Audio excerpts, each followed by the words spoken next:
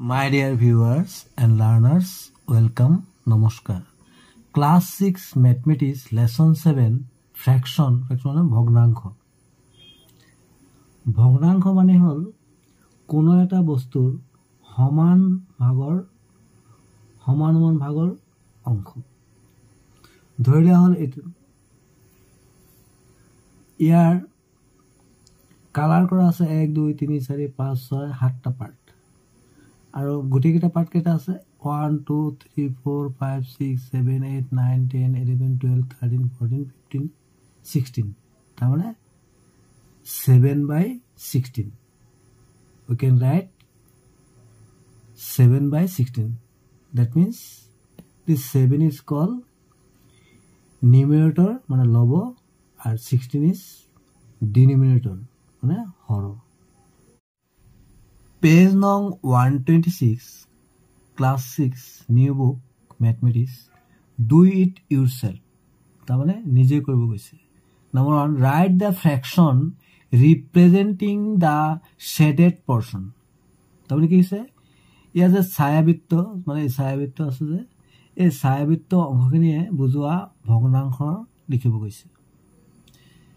My dear viewers and learners, class 6 or সম্পূৰ্ণ কিতাপৰ সমাধান প্লেলিষ্টৰ ভিডিঅ লিংক ডেসক্ৰিপচনত দিয়া থাকিব। অসমীয়াত এই অসমীয়া কিতাপখনৰ সম্পূৰ্ণ ভিডিঅ আছে। Let us start. Number 1 if I see we can see that there are 1 2 3 4 5 6 7 8 9 10 11 12 13 14 15 16 part.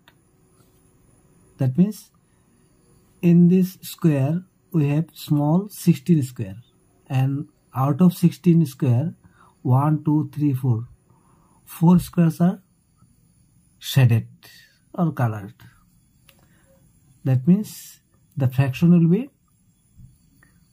4/16 4/16 মানে 4টা অংশ শেডেড আছে তো ছায়াবৃত্ত আছে তাৰ মানে লবটো হ'ব 4 আৰু হৰটো হ'ব মানে টোটাল কেটা আছে 16 4/16 তাৰ মানে 16 ভাগৰ 4 তাৰ মানে 4টো হ'ব লব নিউমেৰেটৰ আৰু 16টো হ'ল ডিনোমিনেটৰ বা Har. Let us move to question number 2. We have here how many parts? 1 2 3 4 5 6 7 8 9 10 11 12 13 14 15 16 here also, and shaded part 1 2 3 4 5 that means we can write 16 ভাগৰ কেটা ভাগ আছে 5 তাৰ মানে 5/16. Number 3 here also we have 16 and out of 16 1 2 3 4 5 6 7 8 are shaded. That means we can write 8/16 or 16 ভাগৰ 8. Let us move to 5. Here we have 1 2 3 4 5 6 7 8 part and out of 8 part 1 2 3 4 5 6 part is shaded. We can write 6/8. ইয়াত এটা কথা কৈ দিছো মই তাৰমানে ভগ্নাংশ হ'ব লাগে সমান অংশ হ'ব লাগিব সমান ভাগ হ'ব লাগিব। তাৰমানে ইয়াত 8টা ভাগৰ 6টা ভাগত কি আছে ছায়াবৃত্ত আছে। তাৰমানে আমি ক'ব পাৰো 8টা সমান ভাগৰ 6টা ভাগত ৰং আছে। Number 2 write whether the fraction identifying the shaded portion is correct or not. তাৰমানে কিছে তলৰ যে ছবি দুটা দিছে তাৰ ছায়াবৃত্ত অংশখিনি শুদ্ধ হয় না নহয় শুদ্ধ হৈছে না নাই যেটো ভগ্নাংশ দি বুজাইছে এটো দিছে 2/4 তাৰমানে 4 ভাগত 2 এটো শুদ্ধ হৈছে কিনা আমি জানো যে কেৱল সমান পাৰ্ট হ'ব লাগিব। ইয়াত সমান হৈছে জানো এটোটা ডাঙৰ এটো সৰু তাৰমানে এটো কি হ'ব not correct। এটো একই 5 ভাগত 3 দিছে ইয়াত 5টা ভাগত 3 দিছে কিন্তু এটো সমান ভাগ নাই এটো ডাঙৰ এটো সৰু এটো এগেইন এটো it is not correct. Number 3, shed 7 parts of the adjacent ring.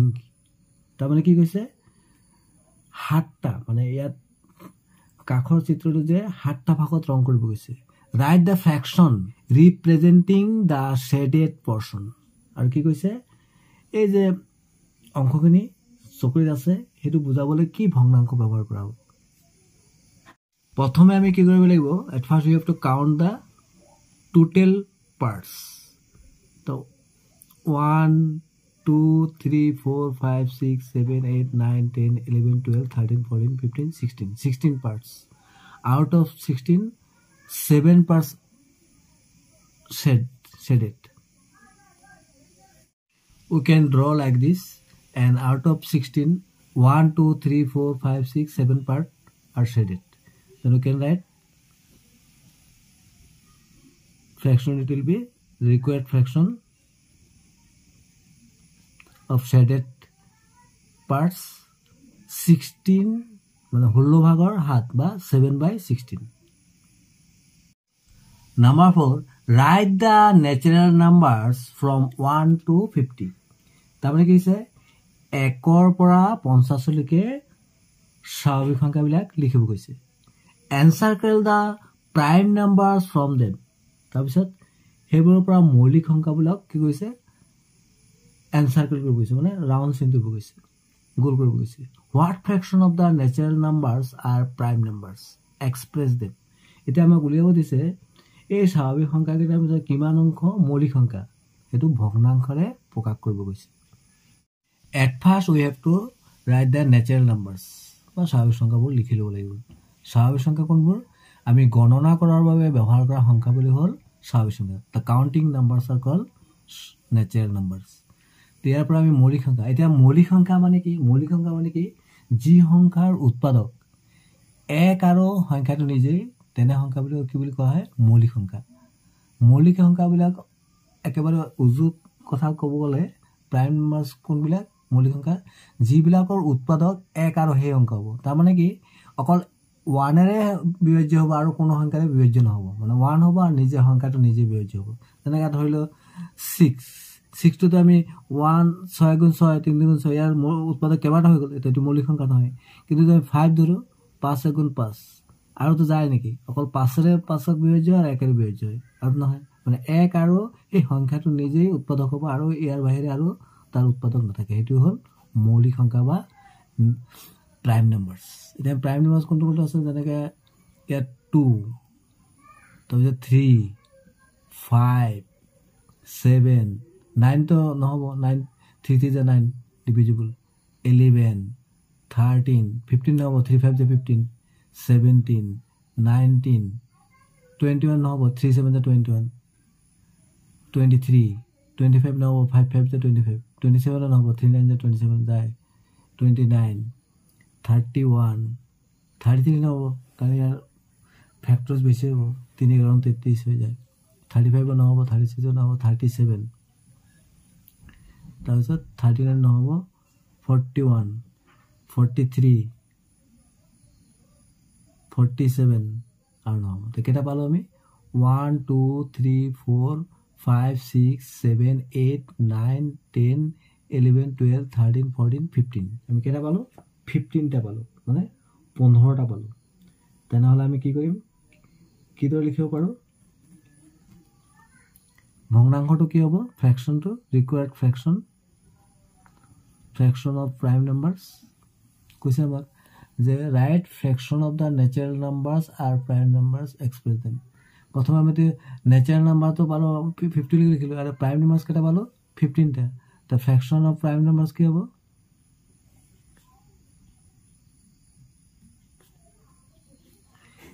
15/50 মানে 50 ভাগৰ 15 number 5 what fraction of year is 5 months মানে এবছৰত কিমান অংশ 5 মাহ একেবাৰে যে আমি জানো যে এবছৰত 1 year equal to এবছৰত কি হয় 12 মাহ তাৰ মানে 12 ভাগৰ 5 হ'ব মানে 5/12 এটা আমি যদি এটো কৰো 1 year equal to 12 months therefore fraction T কি হ'ব required fraction 5 minus 2 তার মানে 5/12. Number 6, what fraction of a meter is 25 centimeter? তার মানে 1 মিটাৰৰ কিমান অংশ 25 সেন্টিমিটার. আমি জানো যে we know 1 মিটার তার মানে 1 metre 1 metre equal to 100 centimetre. তাহলে ফ্র্যাকশনটি রিকোয়ার্ড ফ্র্যাকশন কি হবে? Fraction 25/100. Number 7, write the natural numbers from 1 to 100. মানে 1 পৰা 100 লৈকে স্বাভাৱিক সংখ্যাবোৰ লিখিব কৈছে. What fraction of them are squared numbers? আৰু এতিয়া কি ওলাব কৈছে? এই স্বাভাৱিক সংখ্যাৰ ভিতৰত কিমান অংশ বৰ্গ সংখ্যা উলিয়াব কৈছে. At first we have to write the natural number. স্বাভাৱিক সংখ্যাবোৰ লিখি ললো 1 পৰা 100 লৈকে. এতিয়া আমি কি কৰিম? স্কোয়ার্ড নাম্বার বিলাক উলিয়াম, মানে বর্গ সংখ্যা উলিয়াম. we have to find out the square number. Square number মানে কি? একেবাৰে ইজি কথাত ক'বলে যেনেকৈ 1 ৰ বৰ্গ কি হ'ব? 1 ৰ স্কোয়াৰ 1 1 হ'ল. সেইদৰে 2 ৰ কি মানে 2 2 যা 4, 3 ৰ কি মানে 3 3 যা 9, 4 ৰ কি 4 4 যা 16. এইবিলাক হ'ল বৰ্গ সংখ্যা. এই 5 5 5 যা 25, এইটো 6 6 যা 36, 7 7 যা 49, 8 8 যা 64, 9 9 যা 81, 10 10 যা 100. সেইটো আমি আৰু ডাঙৰ ডাঙৰ ওলাব পাৰোঁ. 11 11 যা কিমান 121. এতিয়া আমি বৰ্গ সংখ্যাবোৰ ইয়াৰ পৰা বাছি লওঁ. কি পাইছোঁ আমি? 1. তাৰপিছত কিমান পাইছোঁ? 4. তাৰপিছত 3 3 যা 9, 4 4 যা 16, 5 5 যা 25, 6 6 যা 36, 7 7 যা 49, 8 8 যা 64, 9 9 যা 81, 10 into 10 10 10 যা 100. কেইটা বৰ্গ সংখ্যা পালো? হাউ মেনি? 1 2 3 4 5 6 7 8 9 10 10 পালো. The required fraction it will be 10/100. তার মানে 100/10. বর্গ সংখ্যা 10টা পাইছো আর ন্যাচারাল নাম্বার স্বাভাবিক সংখ্যা 100টা আসলে. Thanks for watching. Stay connected. যদি আপোনালোকৰ ভিডিওটো ভাল লাগিছে তেন্তে লাইক কৰিব, শ্বেয়াৰ কৰিব আৰু মোৰ চেনেলটো যদি প্ৰথমবাৰ চাইছে তেন্তে সাবস্ক্ৰাইব কৰি ল'ব. এনেদৰে ভিডিও নটিফিকেশ্যন হ'ব পাই যাব. My dear viewers and learners,